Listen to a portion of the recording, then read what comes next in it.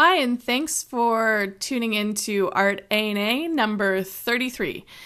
This month or so, I'm going to be talking about artist myths. A series of artist myths from 1 to 12 were written up by Aletta DeWall on Creative Catalyst. Aletta has a website at artistcareertraining.com. and got a lot of really great information for people wanting to develop and sustain an art business. And she wrote a series of 12 blog posts about artist myths or misconceptions that artists have coming into the art business. And she dispels the myths. She dispels the myths. And I've taken it one step further to give you some actual action steps that you can do around these myths to further your art career. Okay, so we're going to start today with number 2 for the artist myth is society owes artists a living. And this is the idea that artists believe that their contribution to culture and society is worth financial support, more financial support. And as much as we all, as artists, agree that we would like to see more support for the arts, no one is going to hand you a living as an artist. You have to build a business, and you have to support yourself. These are simple facts of life. I know a lot of artists who have lived at home in the beginning, emerging stages of their art career, comic career, illustration career, as they built their portfolios. It was a very less stressful avenue to build a clientele list, to build financial and income avenues without having to worry about if they're going to be able to feed themselves, or without having to get necessarily a day job that will take time away from their studio. However, that's not the same as, say, living off your parents and never getting a day job because you have an ideal as an artist that's beneath you. Being able to take care of yourself is the adult, mature, responsible thing to do. And getting a job that's associated with art, but maybe not completely your art career, can give you other options to network and expand your arena of influence. Okay, so what I'd like to do is just have you think about what are some jobs, day jobs, that are associated with your art, but are still going to give you an income as you're building your art career, as you're building your clientele base, as you're building your networking and your body of work. The more work you do, obviously, the better you become, the larger your portfolio is, the more oomph you have in the art world, so to speak. So think about that, like art stores, bookstores, music stores, they're all retail, and the pay is crap, but the hours can be flexible. So it can give you time to work on your art, have a studio practice, to show, to meet clients. Retail and jobs like that have the flexibility to give you opportunity to continue practicing your art career.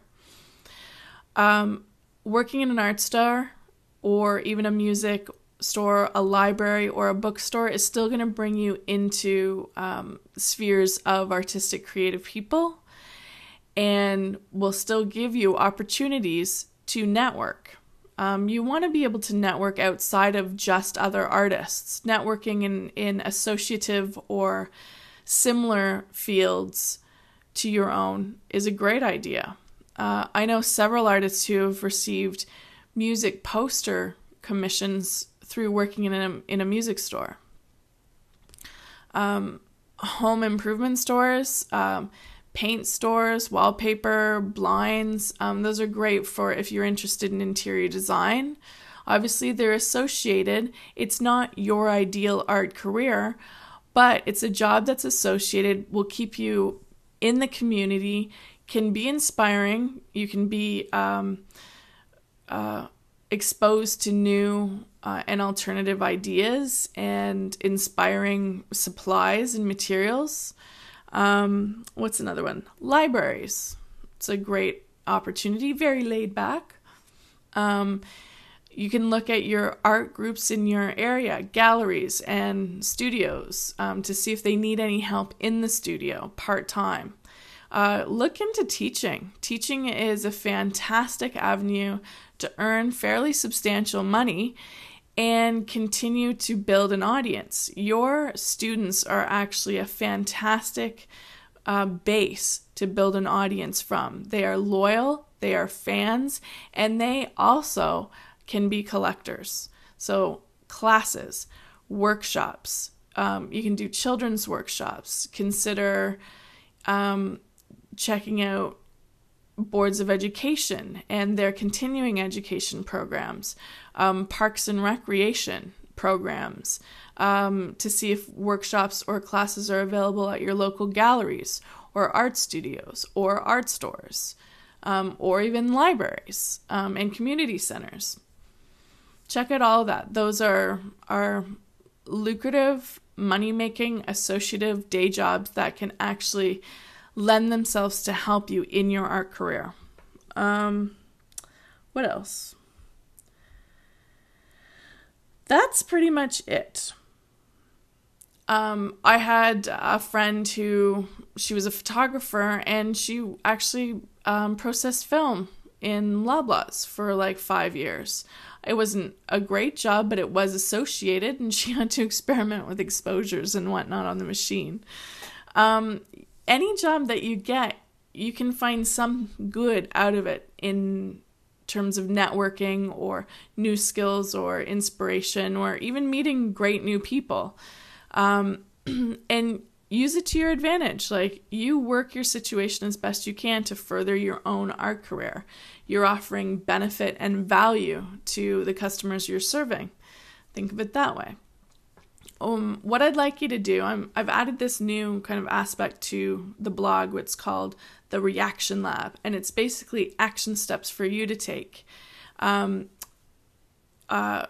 based around my blog posts or, this podcast or whatever. I want you to write down the first 5 day jobs that you can think of associated with art that you could fall back on if you need to. Okay? What are your skills? What are your interests? What types of jobs do you think could be associated with your art, could be peripheral, and help your art career in some way if you need to get a day job? Okay, make another list. That's your top 3 awesome day jobs that they may not be your idealized art or illustration or comic book career, but they are fantastic. Like, as a comic book artist, how about working in a comic book store? Oh, yay. Get to read and be around comics and toys all day. It's awesome. That kind of thing. Toronto Cartoon Workshop. Maybe that would be a great place to get hired. So write down your top 3 awesome day jobs. And just so that you have them and so that you can keep your feelers out if that is a necessity for you. Because no one owes you a living as an artist. And to refuse to support yourself because of a higher ideal about your artistry just actually makes you a whiny douchebag. Okay, so thanks for coming out. Thank you so much for listening. Please come over to the website at lesliedavidson.com, LesleyDavidson. Leave a comment. Ask me any questions. If you have any questions about art supplies or art techniques that you'd love for me to answer, I'd love to do it on the podcast.